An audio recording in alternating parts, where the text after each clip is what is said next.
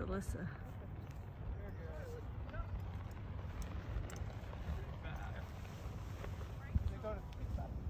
Congratulations. Recently, I had the opportunity to go skydiving, or more like was coerced into going skydiving, but did live to tell the tale. We went up in this tiny little plane up to 8,000 feet, and the way it works is they get you all the way up there, and then they clip you. You're wearing like a rock climbing type harness, and so is a worker. And the worker has a backpack with a parachute. So they clip your harness to the worker's harness, and then they open the door of the plane while it's moving at about 70 or so miles per hour, and then just you fall out. So that happened to me, and they opened the door of the plane, and out I fell. And for about 50 seconds, almost a minute, we were just in complete free fall. No parachute, nothing. The wind was rushing so fast that I could feel the pressure difference in my legs felt like my legs were trying to burst. And then the worker said, "I'm going to pull the parachute cord." So he did. And then we slowed down significantly and floated for about another 4 minutes until we landed in a field. So the benefits of doing the tandem skydive, which is jumping with the instructor, are that you're a lot less likely to die. So that is the way that I recommend for most people to do it if you haven't done it before. But while I was floating down for about 4 minutes, I had nothing to do but really look around and think about how nauseated I was. Then I decided that this would make a cool dynamics problem to calculate. So I started asking the worker all different statistics about the situation. So what do we need to know about this situation in order to calculate it? Well, there are a couple different things that we could calculate. Drag coefficient while we're falling, terminal velocity while we're falling, time that it takes to fall. So in order to know how to actually construct the problem or what things I could calculate, I needed to know what things are given. So I asked the worker with me first, how much does he weigh? So we need to know mass of worker, mass of me. So my mass is 60 kilograms. And the worker said that, well, he didn't know kilograms, but he was about 200 pounds, which is 90 kilograms. He also told me that before they pull the parachute, our terminal velocity is 120 miles per hour.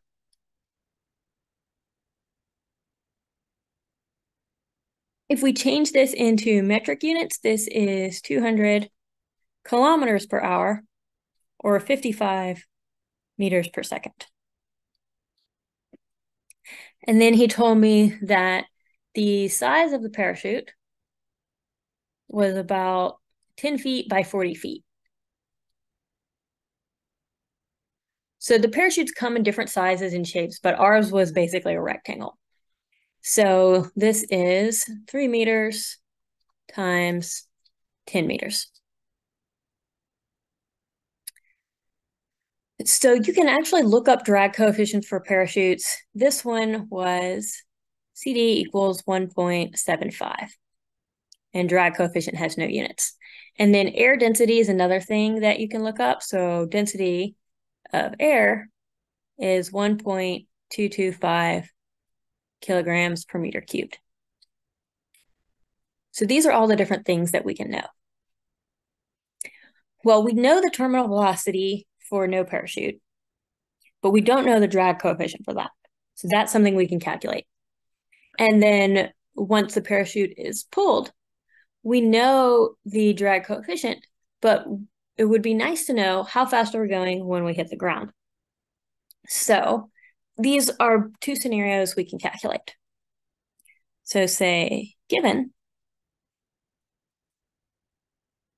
mass of the people, we'll say M2 because it's two people. So M2 equals 60 plus 90 equals 150 kilograms. Okay, so given masses of the people, the density of air, the terminal velocity for no parachute, call that V final, the drag coefficient for the parachute, call that CDP, and the area of the parachute, call that AP, which is the 3 meter by 10 meter, we need to find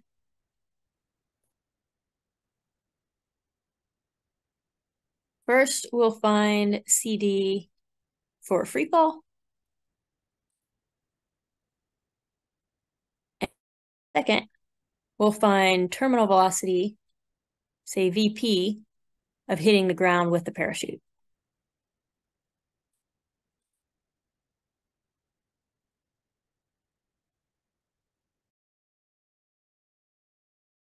Well, first let's draw our free body diagram. So we have the person here, and you lay kind of on your stomach and you put your legs up. And then the person on the underneath, which would have been me, has to scrunch their arms up really close to their chest. And then the guy with the parachute might put his arms out to sort of like steer a little bit, or he can just put them on his chest as well. So we need to know the area of the person here in free fall, but we also need to do the free body diagram. So we know that the person's weight is pushing down. So weight is mg. And then we know that the drag force from the air is pushing up. Call that FD. And the formula for FD equals 1/2 CD rho V squared A. But if we sum the forces, in order for the person not to be accelerating, which means terminal velocity, then the drag force has to equal the force from the weight. Before that, like when you just fall out of the plane, then you are going to be accelerating downwards, because since the drag force is proportional to velocity, or you're not going very fast yet, the drag force is small. And then eventually you get to be going so fast that the drag force is equal to the weight, and then you're at your terminal velocity. So we'll say that sum of the forces in the y direction equals 0, and the drag force equals mg. So drag force going up, weight going down. So this is going to be 1/2 density of air, CD, V final squared, times A. Well, we don't actually know the area of the person, but we can estimate. Let's say that with your knees bent, the person is 1.5 meters long and say diameter of 0.6 meters. So wider than 1 foot, probably not, maybe 2 feet wide with your arms by your sides. So now we have the area, and we can rearrange this equation and solve for drag coefficient. So if we rearrange this equation, and this is again for part 1, then we have 2mg over rho VF squared A equals CD. So if we put numbers in here, we'll have 2 times m, which we'll say is m2 because we have 2 people there. That is the 150 kilograms. And then g is just a 9.81 meters per second. Rho, we can look that up. Now, density of air actually is not a constant, because down at ground level, the air is more dense than it is high in the sky, but we'll just use an average value, the 1.225. And then V final squared, so our terminal velocity of 120 miles per hour is 55 meters per second. So we'll square that. and then multiply it by the area, which is the 1.5 times 0.6 meters.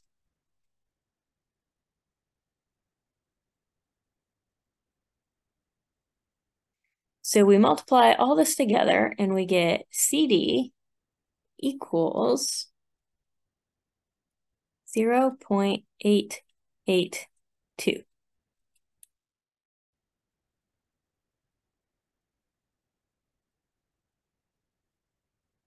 Drag coefficient has no units.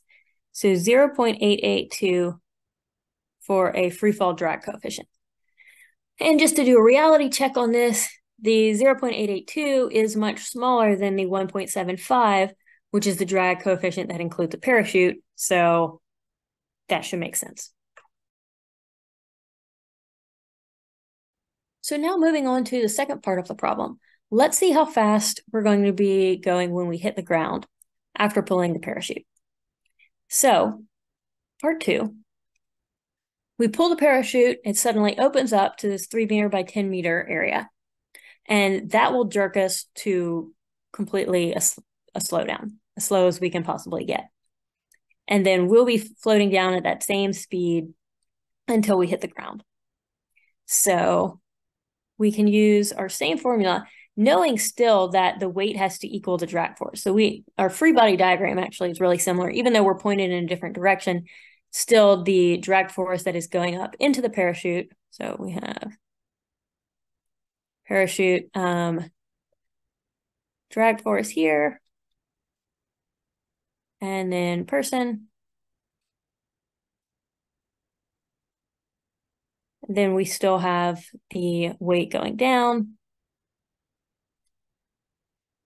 So we still have that the drag force equals the weight. So then what we need to solve for now is the terminal velocity.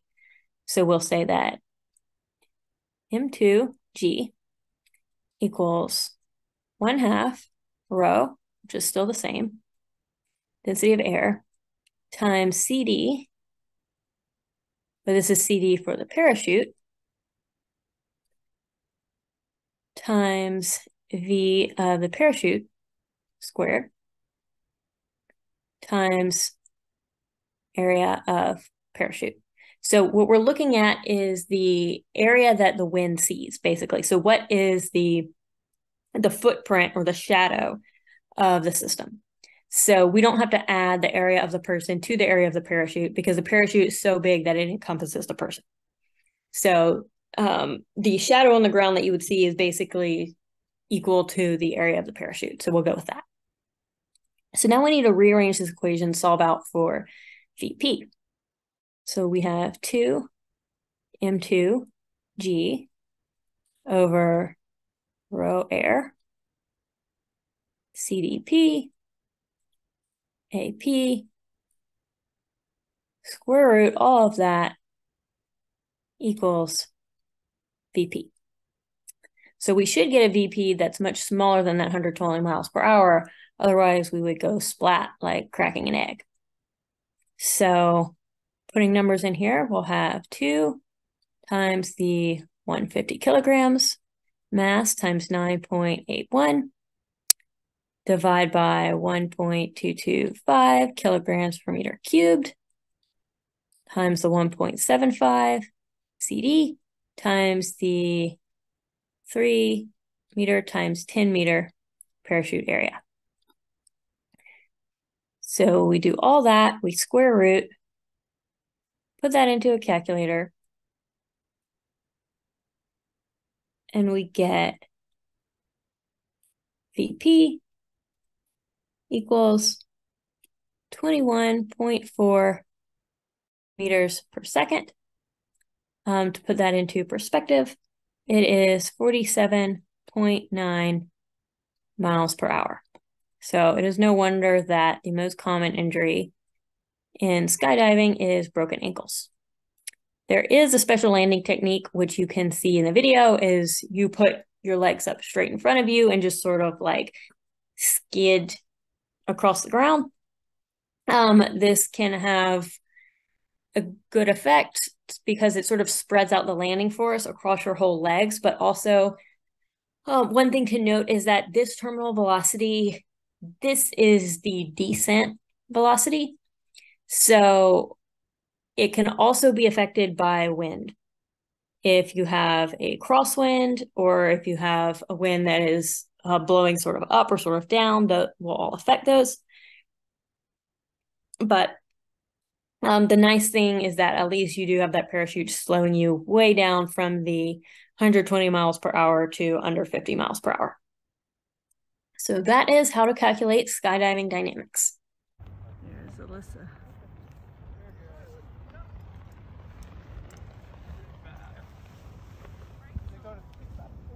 Congratulations.